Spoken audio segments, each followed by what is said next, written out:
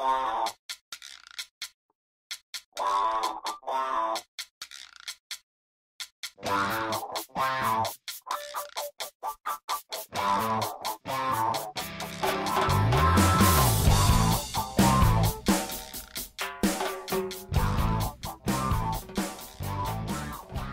to Lucena Research's webinar. We're going to talk about statistical machine learning and its application to price forecasting. Now, before I get started, I have to make a few disclaimers. First of all, Lucena Research does not provide investing advice. If you do want investing advice, please consult a certified professional. We're going to show you examples that are hypothetical.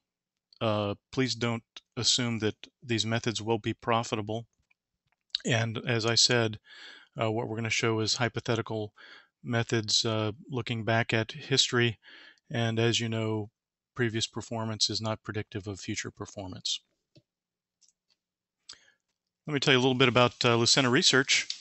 Lucena Research is a Georgia Tech spinoff. We're located in the heart of Atlanta on Peachtree Street.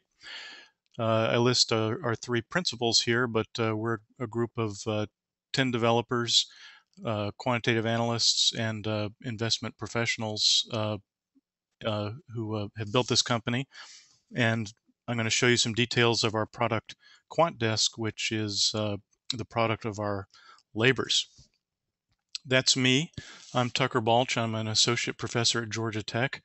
I teach courses there about AI and finance. I've been a consultant for a #1 online broker and also worked as a quant at a hedge fund. And now I'm CTA at Lucena Research. Overall, we're looking to finish up in about 40 minutes. We're going to start with an introduction to statistical machine learning and talk about how that can make sense for investing. We're going to give you a overview of our product, QuantDesk, and show you how we can use statistical machine learning within QuantDesk, and we'll demonstrate that to you as well. We'll also be happy to take questions at the end, and look forward to interesting questions from you. Okay, so let's think about the market overall. If you consider that in North America there's 13,000 securities trading, and perhaps we might have 120 or so quantitative measures on each security, and there's 250 trading days per year. That means looking over a 5-year period, there's nearly 2 billion data points. It's nearly impossible for a single person to process all that information and use it to make investing choices and forecast prices. And that's where machine learning comes in, and where machine learning can help. What is machine learning? So machine learning, a broad definition is it's the construction and study of systems that can learn from data. Machine learning is used by Facebook to recognize faces. It's used by Netflix to recommend movies for you, and it can also be used in finance and investing. Across all applications, there's two major uses for machine learning. One is classification, where we try to decide, hey, here is some data. What is that thing? That's classification. Another use is regression, where we have some observation about something, for instance, important factors about a stock, and we want to make a numerical prediction. That's called regression. So here's a block diagram of one way to think about machine learning. So we always start with data, and that might be with regard to stocks, historical values of factors that we think are important to future prices. And we also need what those future prices ended up to be so that we can build a model. So that data feeds into a machine learning algorithm, and out comes a model. And what a model is something simply that can take observations, we call those X, run through the model and make a prediction, we call that Y. Now let me give you an example of what I'm talking about. We'll do it in the context of weather. This data is made up, but I think it provides a decent example. Now, let's suppose that we observe a change in barometric pressure, and then we see how much rain occurs today. Now, most folks know that if you see a big drop in barometric pressure, that usually predicts rain. So each dot here represents, okay, on a particular day, the barometric pressure either went up this much or down this much, and then we saw this much rain. So each dot represents one observation, one day. I've colored the days where there wasn't much rain red, and I've colored the days where there was more rain green. And as you can see, there's a kind of pattern here. If you sort of step back and squint, we see a pattern that looks something like this. Now there's noise in this data. For instance, something like this and something like this. In other words, the data we observe doesn't fit this line perfectly. It's noisy, and we don't know for sure really what the underlying principle is. And that noise can sometimes confuse machine learning techniques. Now here's a couple ways that we can use to try and solve this problem. In other words, if we observe a certain change in barometric pressure, how much rain are we going to get today? A classic method is called a parametric model, and one of the most popular ways to build a parametric model is linear regression. And that is, let's fit a line to the data. And what we need to do to build a model in that case is find out what is M and what is B, and now we have a decent predictor for, hey, if the barometric pressure goes down this much, we'll probably get about this much rain. But observe, it doesn't fit the data well here and here. Now we can have a more complex parametric model. Polynomial models are popular. We have to figure out a few more parameters in this case. And in the end, the model really is just three numbers, this M, that M, and B. And here's what that model looks like. It fits this area really nicely, but not so well over here. Now there's a whole other set of ways to model data called data-driven, and this is what we use at Lucena. A lot of folks believe in data-driven models. I'll explain why. Let's say we observed today that the barometric pressure has gone down this much, and we want to query and see what's our prediction for today. Well, one way to do that is, okay, let's look nearby. Let's look at the points nearby, and then we can just take their mean, and that is our prediction for today. Now we can query at all the different points and get a more complete model, and here's what that looks like. And notice how we end up with a model that seems to fit the data nicely both over here and here in ways that the parametric models didn't do so great. So comparing those two approaches, and don't worry, we'll get to stocks in just a moment. Parametric models are nice in the sense that they don't overfit, and what overfitting means is sometimes models really predict noise as opposed to the underlying principle that we're trying to observe. And parametric models have a feature that they don't do that too often. They also are very fast at runtime. When you're trying to make a prediction right now, parametric models work nicely.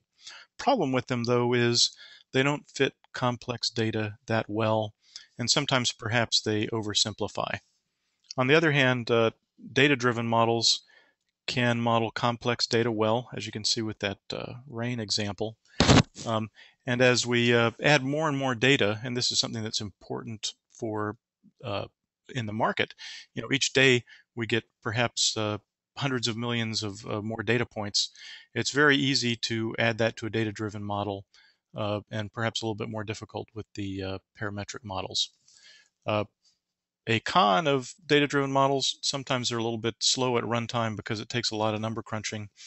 And in some cases, data-driven models may overfit and match noise as opposed to the underlying function. Okay, we can do this in many more dimensions than just that one-dimensional example. If going back to to the weather example, yes, if barometric pressure drops, we're likely to see rain, but there's also got to be some humidity for us to see rain. So this is now a more complex example where we've got barometric pressure and humidity. And again, I color green dots where we had rain and red dots where we didn't. To make a query in this example, we observe the pressure and the humidity today. We look at the nearby points and then make our prediction based on that. This is an approach called k-nearest neighbor, which is a classic data-driven machine learning method that we use for stocks. Now, I gave some examples with weather, but we can do the same sorts of things with factors relating to stocks. So in the same way that barometric pressure and humidity can predict rainfall, things like PE ratio and news can predict future price of stocks. And in fact, we can have many more dimensions than just these two, depending on which factors we think are important. Here's one example of what that kind of data looks like. We took each dot there represents one of the stocks in the S&P 500, and we measured three factors: their correlation with the S&P 500, their beta with the S&P 500, and a stochastic technical indicator, and that defines where they are in this three-dimensional space. And we colored them according to what their return was several days later. Blue being that they went down, and red meaning that they went up. And as you can see, up in this corner of the space, the equities tended to go down, and as we move out in this direction, we see individual equities that went up several days later. So we can apply these same ideas that I mentioned for perhaps predicting the weather to perhaps predicting future stock prices. Now, there's a lot of that opens up a lot of questions. One, which factors matter, and that is that's a deep question. A lot of folks have opinions about which factors matter, and these can be with regard to technical indicators like Bollinger Bands. Many people don't believe in technical analysis, but they believe in fundamental analysis. In either case, as long as we can measure something quantitative about a stock, we can use those factors in a statistical machine learning model. Our platform, QuantDesk, allows you to tell us which factors you believe are important. If you're a fundamental investor, you might believe in things like PE ratio or PEG ratios or cash on hand and so on. We can use those factors. If you're a technical analysis analyst, we can use Bollinger Bands, moving averages, and so on. And in either case, each week we do a deep analysis to find out which factors are most predictive, and we offer those up to our clients. There's also this issue of, okay, maybe we know which factors are important, but there's another question of which data do we use to build the models.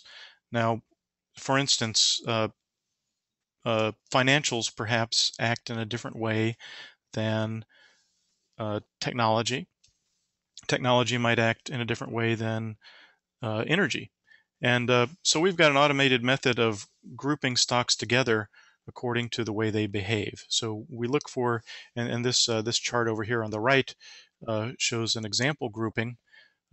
We cluster them together according to how similarly they have performed to each other historically, and we infer that that sort of relationship will continue in the future.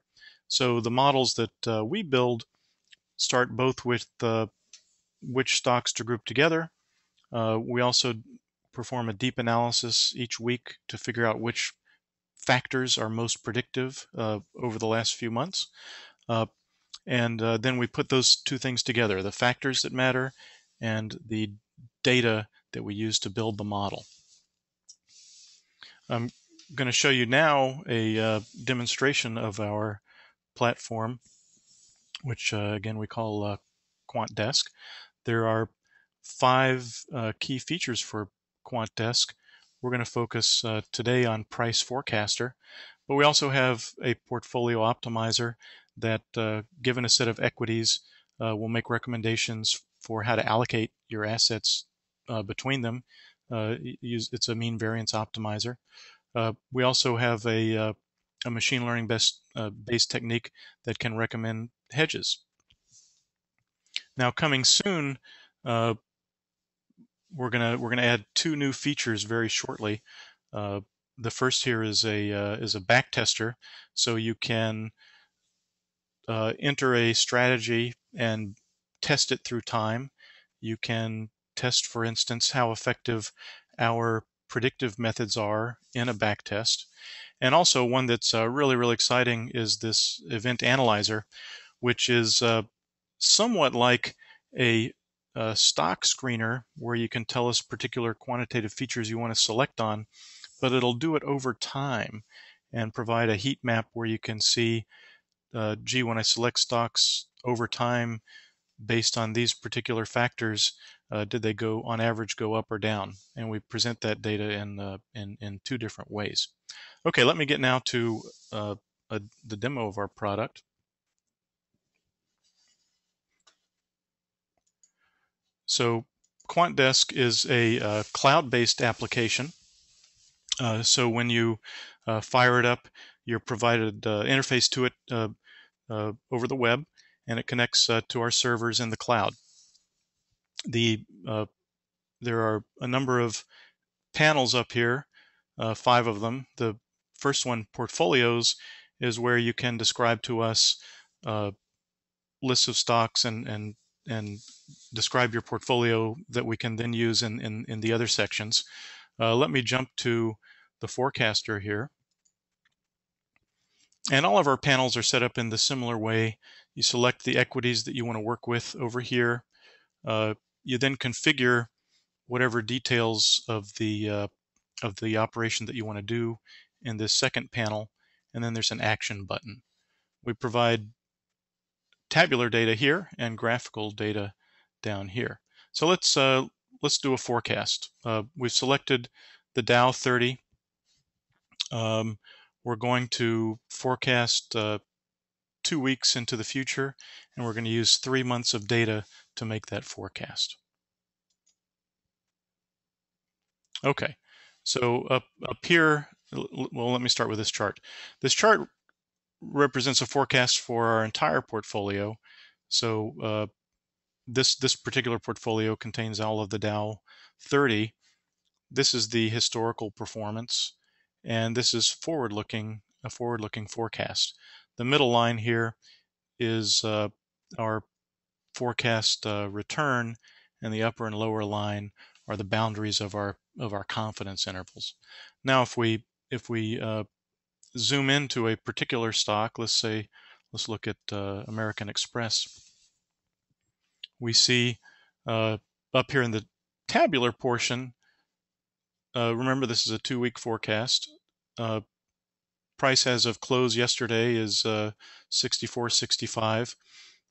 Our forecasting engine thinks that at the end of 2 weeks it'll be up to 67.88, and that's a 5% forecast change. You can sort these forecasts by a number of factors. You can sort here by forecast change. You could sort by volatility, and you can also sort by this factor we call confidence. What the confidence is remember when we talked earlier about K nearest neighbor, where we found the closest matches and then made a forecast based on that. What this measure tells us is of those 30 nearest neighbors, we use 30, how diverse is that? How diverse are those predictions? If all of those 30 predictions or those 30 data points are fairly close to one another, we have higher confidence. Now we can actually delve into a bit more detail regarding this confidence. We can actually run a quick back test, and let me show you how that works. Let's select Microsoft Microsoft's been quite volatile there. So our forecast is that it's going to go up 0.7%. The confidence from KNN here is rated at 5 stars, but when we run this back test, we only get 2 stars. Now let me show you the details about that. When we run a back test, what we do is we roll back in time to the beginning of our look back period here, which is 3 months, and we step forward 1 day at a time, and we allow the system to make a forward forecast, and we record that forecast, and then we check how did it do. So we don't allow the system to look forward in time. We have it make a prediction. We look at the forward 2-week interval, and we test that. And down here at the bottom, you can see the tabular results. So there were 63 predictions, one at each day, and 48 of them were for upward movements and 15 were for downward movements. Here we check in this column, we measure, well, how often was it correct? So of the downward predictions, it was correct 60% of the time. Of the upward ones, it was correct 33% of the time. Overall, about 53% of the time it was correct. Now, you might think, gee, you're only right 53% of the time. Well, if you think about stock predictions, being 53% correct can be pretty good. But as we look across all of these factors, we score the backtest using a number of factors. And in this case, for Microsoft, our forecastability using this particular model, we only give it a rating of 2 stars. Now here are all the factors we take into consideration when we score that backtest. Some of the key ones here are, did the actual price meet or exceed the predicted price? Did the actual price over that period of time touch the predicted price? And did we get the direction correct? And these are the weightings that we use for each of those factors. Let's look now at let's actually compute the backtest scores for all the stocks we're looking at, and we'll choose one that had a little bit more success in backtests, and I'll show you what that looks like.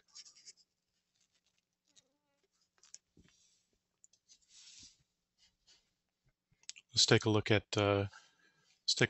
AT&T.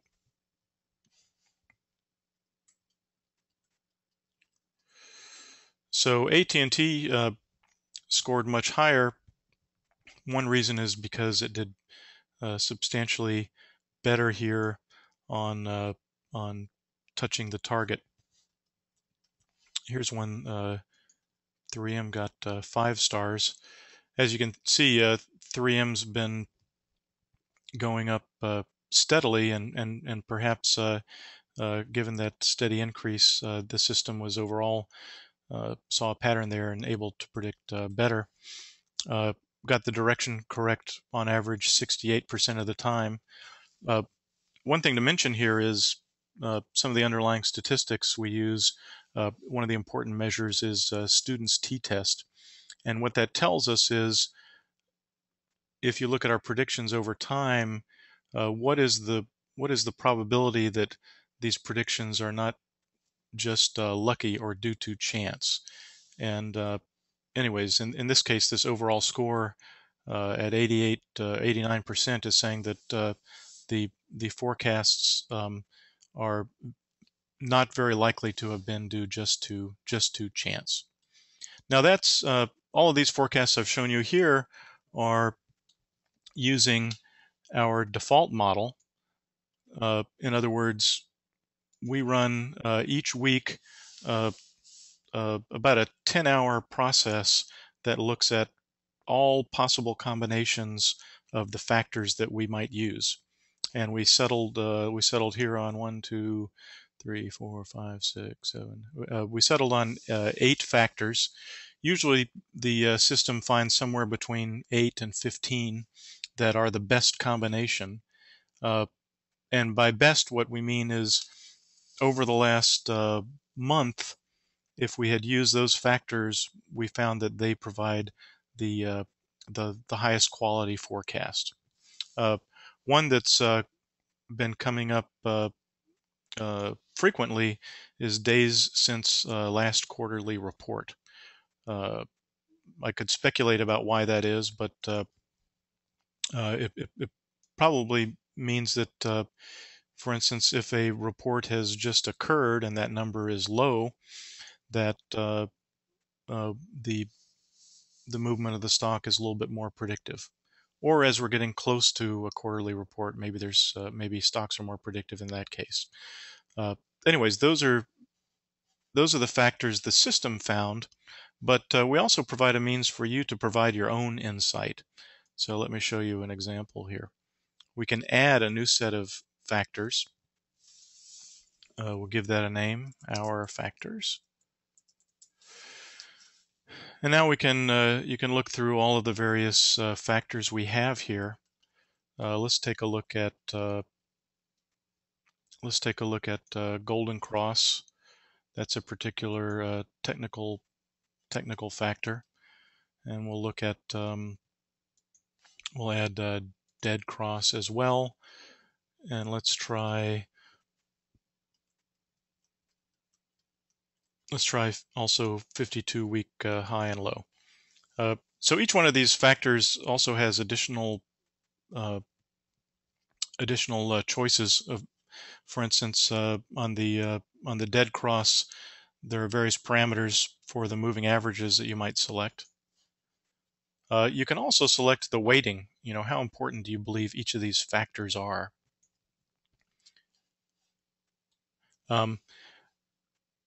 So we might have a middle weight for 52-week high low.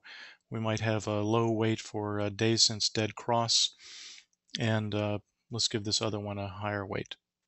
One thing I wanted to remind you, please post questions, and when we get to the question answer period in a few moments, we'll address those questions. And please direct those questions. Please use the chat window for questions. The specific way for entering questions, the normal way of entering questions for some reason isn't working for us. So please enter them as chat and direct your question to organizers and panelists, and then we'll see those and we'll address them one at a time. Anyways, we'll get to questions in just a moment. Now, getting back to this creating your own model for forecasting, we've selected 3 factors here, given them some different weights. We'll save that. And now over here, we can select our factors as the model as opposed to default, which is what Lucena provides. Okay, and now we can try a forecast using those factors.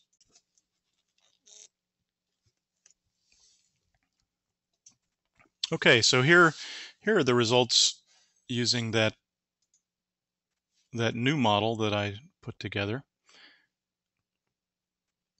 And again, we can run the backtest scorer.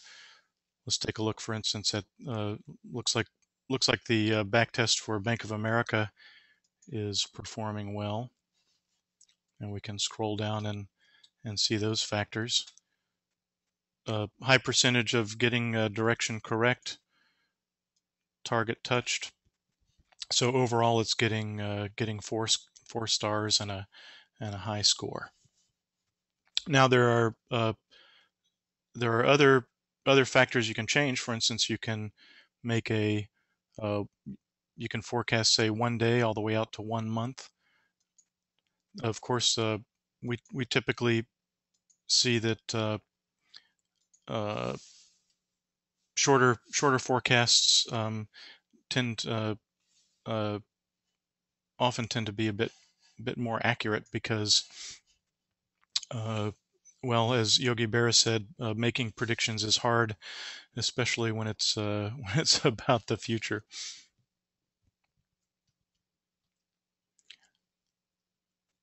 Now, in this particular case, our backtest, this particular model wasn't performing as well over that shorter period. Let's try the default model and look back a little bit more,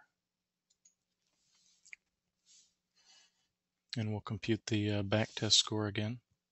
One of the an important thing I want to point out is you don't have to. First of all, you don't have to. Our system is not a black box. We're not trying to tell you how to trade. We want to enable you to test hypotheses and provide your insight. And in all cases, you can run these back tests to check, okay, how well did it work previously, and you can make more informed choices on this forecaster in that case. Again, another good performance with American Express and Hewlett Packard. For instance, we're predicting direction correct in that case at 64%. Okay, let me get back now to our presentation.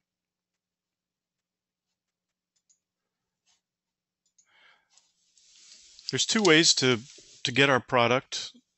One is you can go to our website at lucenaresearch.com, and in the upper right-hand corner there's a big orange button. If you click that, you can enter your contact information, and we'll get in touch with you, and we can offer you a 30-day trial to try out the software for yourself. We're also on Bloomberg. We have two apps that are available through the Bloomberg terminal. One is called Q4, which is this forecaster that I just showed you. Another is QOpt, which is an optimizer, and we'll talk about that in a future webinar. Let me turn now to questions, and I'll check out our questions here. We'll go through this. So first question, will this webinar be available online for review? Yes, absolutely. We're recording it and we'll put the video up. Another question, the backtest score for a given stock is closely correlated with the volatility and is the dominant factor. It is certainly the case that when a stock is more volatile, it's likely to touch a forecast price, but it's also less likely to land in the direction that we forecast. So volatility certainly plays into it, but it provides both sort of a positive effect and sometimes a negative effect. What is your training set and what is your validation set? So in in this particular backtest scoring, we the training set is the data that's available before the test day. So if, for instance, if we're looking back over 2 months, we roll back time to 2 months ago. We make a prediction using previous data, looking forward, say 1 or 2 weeks, and then we test that prediction. So the training set is always prior to the particular day of the historical forecast, and the validation is stepping forward. So it's out of sample testing. Another question, do we use other algorithms beside k nearest neighbor? Presently, we do. We use both k nearest neighbor and random forests for different parts of our system.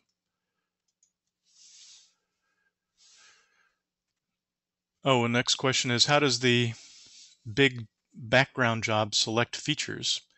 Is it from a particular set we have defined, or does it involve some sort of unsupervised feature learning? And this will be the last question I have an opportunity to answer, but that's a great question that shows a lot of insight. What we do is we have about 180 features now that we use to pick our set from. And we use a heuristic method that's called forward feature selection. And the way it works is the following. We find the very best feature that works the best just by itself. And we choose that one, we add that to our set. Then we try that feature in combination with every other feature. And when we find the one that when we add it to that previous one provides the most predictability, we keep it. So now we've got 2 features.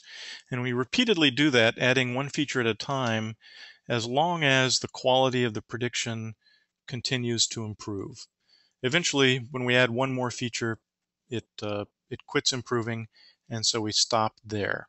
And that's how we arrive on our set of features. Okay, let me close now. We're at our target of about 40 minutes. I really appreciate your attention. If there were, I know there were additional questions we weren't able to get to. We appreciate your questions, and we'll go through the question log and get back with you individually. Thanks for your attention there. Let me close. We're Lucena Research. You can find us on the web at lucenaresearch.com. And you can contact me by email to tucker@lucenaresearch.com, and I'll be glad to get back to you. Thanks very much. And we've got another webinar coming out in about 2 weeks that's going to focus on some of our other products. And we'll send everybody who attended today an invitation to that upcoming webinar. Thanks so much for your attention, and we look forward to